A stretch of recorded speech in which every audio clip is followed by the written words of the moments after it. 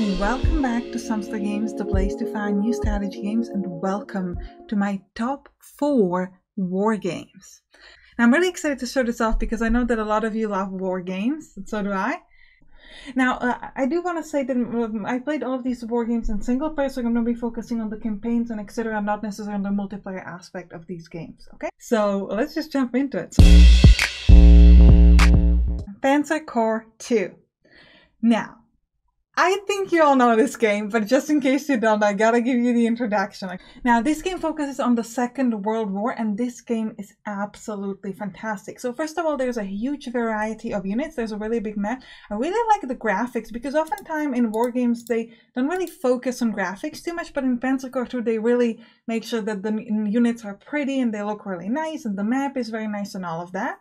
And the combat is very complex. There's a lot of different things you can do, like encirclement, spotting, and we're focusing on the weather, capturing enemy equipment, etc. The campaign is pretty huge, and what I love is that the campaign has a branching, which means that depending on how well you do in a certain scenario or where you choose to go, you can choose to either attack here or there. The campaign changes, so it's not just the same combat in a row. One of my favorite things about this game is actually the strengths and weaknesses that you can pick at the beginning of each campaign, and this can really affect the game. Like they can be quite a big difference. For example, you could pick something called auxiliary force, which allows you to gain a lot of additional units per in mission, but they will only stay there per the mission, then they will go away. They will not stay like the rest of the army. Another thing I really love are the briefings. So they're quite a lot of fun, and they explain the scenario quite well. You can also have medals, which will give you different like upgrades to your units and etc.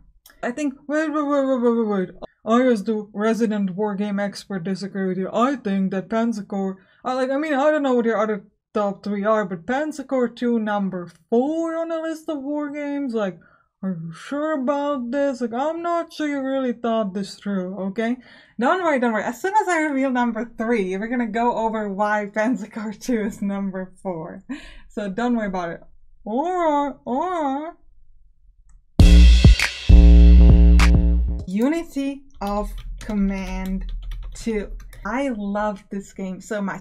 So the units are kind of like a little less variety, and you're going to have specialists which essentially allow you to make a unit be like an engineer or etc. So to give like different kind of upgrades, or to add like artillery to unit to do different special abilities. The game does have briefing also, but they're not nearly as nice or fancy as in Panzer Corps 2. It's just really just a quick description of what you want to do in the scenario. And you're also going to be able to use prestige to give the specialist dimension to your units, and or also potentially to get cards which will give you specific upgrades. Like, for example, you might have additional airstrikes or things like that, because you don't have a separate like air units. It's just the airstrikes that are sort of like a special click. It's not a regular unit. Like you, for example, have in Panzer Corps 2. Okay, well, I've been listening to you, but it sounds like Panzer Corps 2 should be number 3, so I don't understand how you made this ordering. Like, clearly, things you've been saying, like, Panzer Corps is more beautiful, they have airplanes, like, what's up with that? Well, this is the main criticism I've heard about Unity of Command 2, and it's the thing I love about this game the most, and this is why this game is number 3 and Panzer Corps is number 4, okay? What is it? Well, the criticism is that in Unity of Command 2, they say that the missions are kind of small and they can feel a little bit of a puzzle-like. Like essentially you're trying to find the one or the perfect way to solve the combat, as opposed to just choosing what you do. And I don't necessarily think this is true if you're just playing the game, but if you're trying to complete all the objectives like I have, it can feel a little puzzly, and I love that. I love that because, and I'll tell you why. First of all, the missions are quick. You can do a mission in, let's say, half an hour the longest, as opposed to Panzer Corps, we're going to be spending 2 hours easily on a mission. You will know that typically, if you want to do all the objectives, there are not going to be that many ways to do the scenario. They're going to be like a few different ways. Mostly you're going to be focusing on auto-supplying the enemy and, you know, cutting off their links to supply and then getting them sort of to starve and suppress their units. And the act of figuring this out to me is incredibly fun, because I love the feeling of achievement. And in Unity of Command 2, when you do the special objectives, when you find that perfect path, you get that huge achievement, as opposed to Panzer Corps 2, where you still obviously get a feeling of achievement when you finish a mission, but the mission takes much longer and there are a lot more ways to solve it, which to me kind of like dilutes the excitement from getting it, because you didn't get it right, you just got it somehow. And so I think this is a personal preference, but this is why for me, Unity of Command 2 ranks above Pensacola. I know it might be a controversial choice. You might think the opposite. I mean, I certainly think the opposite. But that's just how it goes for me. So I love when it's a little bit smaller and a little bit more, I say, like intense, maybe in the sense like you have to figure this out right. And look, I put my time where my mouth is. I've played like way more Unity of Command 2 than I play Friends. I just love this game. It's just the way. Some people say that it's a good gateway to computer war games, and I think that might be true because, again, because of the fact that it's smaller and it has that, at least to me, that sometimes a little bit of a puzzle-like feeling. It can be a bit more sort of easier to start with. Though the game has a lot of complexity if you know about it. And if you don't know about it, I have a lot of guides for this game, and I made videos about how to complete every single objectives in a lot of scenarios. Not all of them that the game has, but a lot of them. All right, let's go into number 2. Field of Glory 2 Medieval.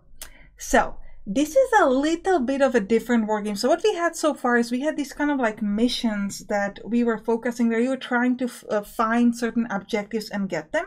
Field of Glory Medieval doesn't work like that. Essentially, you're going to be fighting on a single battlefield and your goal is to lower the enemy morale to a certain level. This is quite interesting. You're actually not trying to kill the enemy, though you can try to kill them as well. You can do casualties, but your focus is on lowering their morale down to disperse, essentially, to sort of run away and stop fighting. And this is obviously a medieval focused game, so you're gonna have like knights and catapults, and I played for the Mongol campaign, which was super fun because the units were also on horseback, but they're also able to be archers and also to do like sword combat, so they were really diverse, so that was really fun for me. And you can have units fighting on elephants and etc. So it's a really fun one, but it's a different type because it's really focusing on that one single battlefield.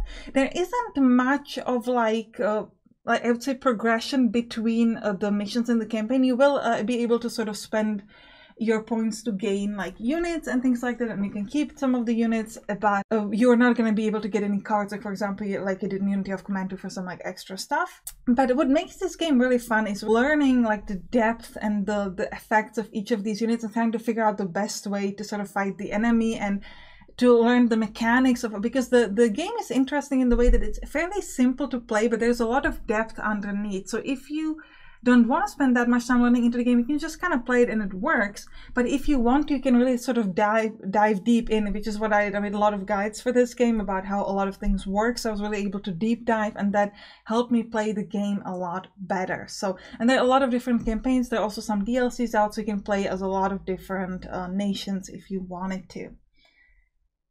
Right. And I think I just want to point out, you might be noticing at these points that I like to go from like the biggest to the smallest, in the sense that like Pensacola has just like this big maps and bunch of units, and then now we are not even like going through a map, we're just in a single battlefield. So that's pretty fun for me. I mean, it's kind of interesting.